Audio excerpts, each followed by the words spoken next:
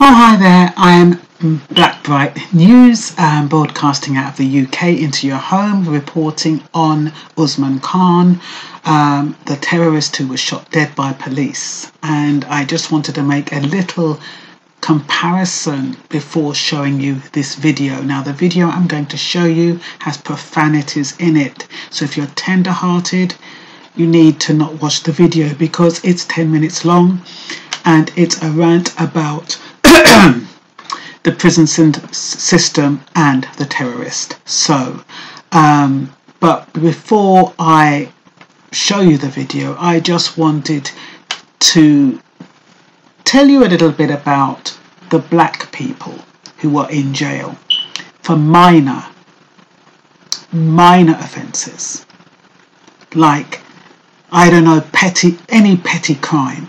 They're not allowing them out on day release. Day release is where you're allowed out for the day to find work or to go on training. They don't allow that to blacks, even though they've had petty crimes. Now, 3% of the UK population is black, and between 12 and 25% of that population, of that 3%, are behind bars in one form or the other. Percentage-wise, there's more blacks in prison in the UK than there is in America. Look how big America is, and yet there are more blacks in UK prisons. I'm saying this because of the bias of letting a terrorist out on the street, but a guy that's just done some petty crime, they're doing a disproportionate amount of time in jail.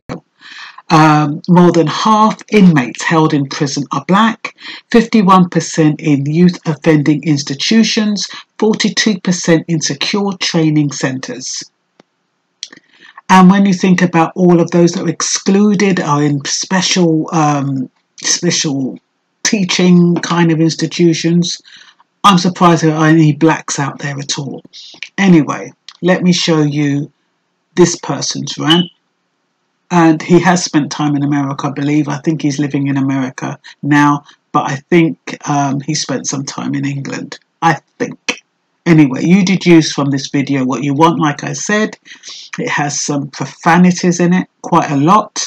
So if you are opposed to profanities, you need to switch this video off now. Okay. This guy was arrested in 2012 for planning to blow up, planning to plant bombs in England and kill people. He's a religious extremist, and he believes everyone in England deserves to die for not being Muslim. He was arrested in 2012 for one of the largest terror plots ever, him along with 6 of his conspirators. As we speak now, 4 of those conspirators are on the streets.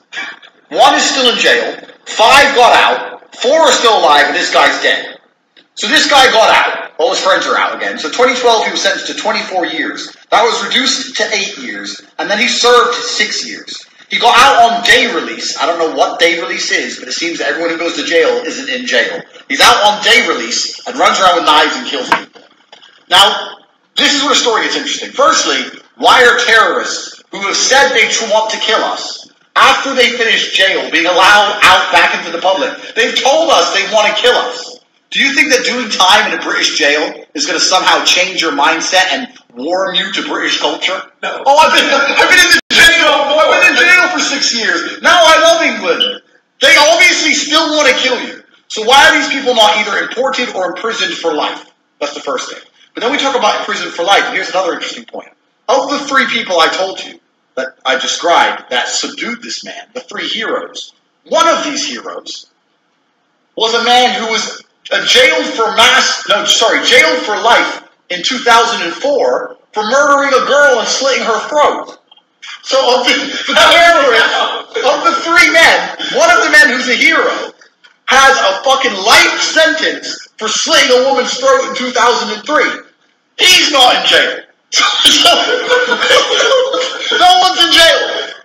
And he's on day release from his open prison. What's day release? I thought if you broke the law and you committed a crime and you went to jail, you had to stay in the jail. But in England, even if you're a terrorist or a murderer with a life sentence, it seems you don't have to stay in jail. You can go out to enjoy the sunshine and bask. Oh, it's a a lovely afternoon. Let me just walk through London.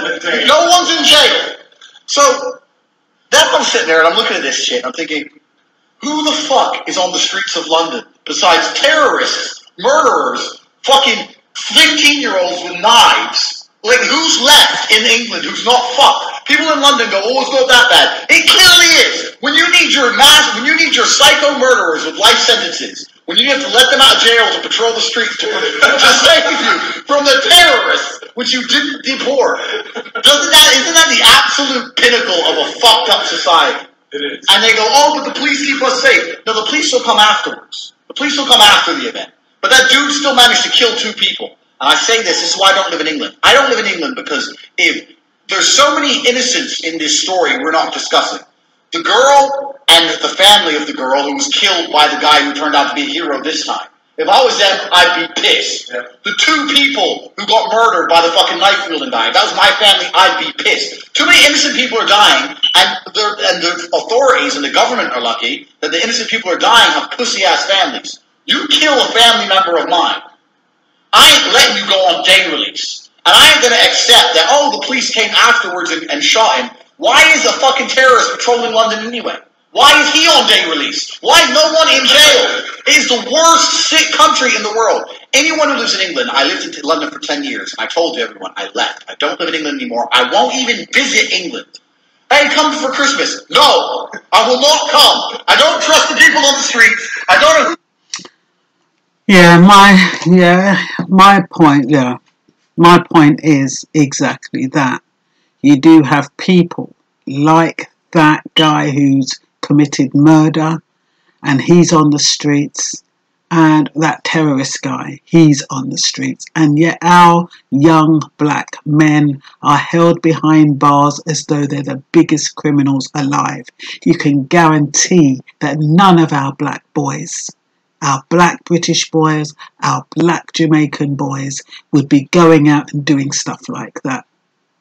And yet they've got them in there for years and years and years, disproportionately for the crimes that they've committed.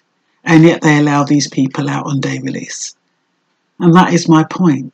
You know, I've got nothing more to say. And then Boris Johnson, apparently he's now going to prevent early release. I don't know if it's early release for good behaviour.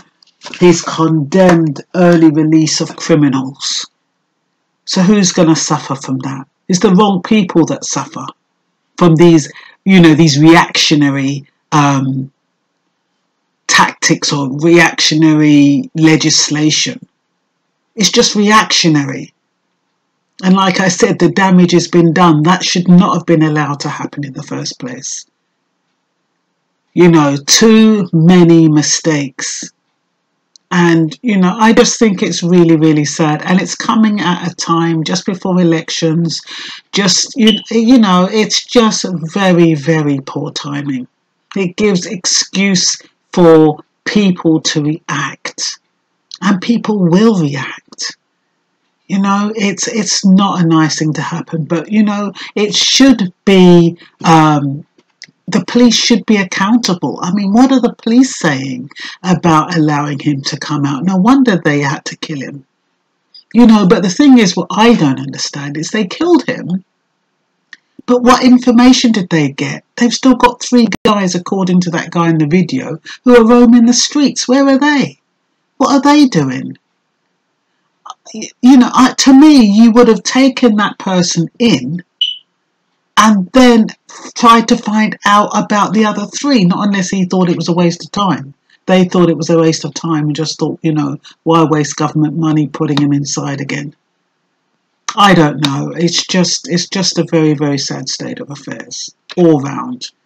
Me personally, I just don't like the bias. Don't like the way the prison system works to disadvantage black youths and black people generally. Don't like it at all. And that's all I've got to say. Bye-bye.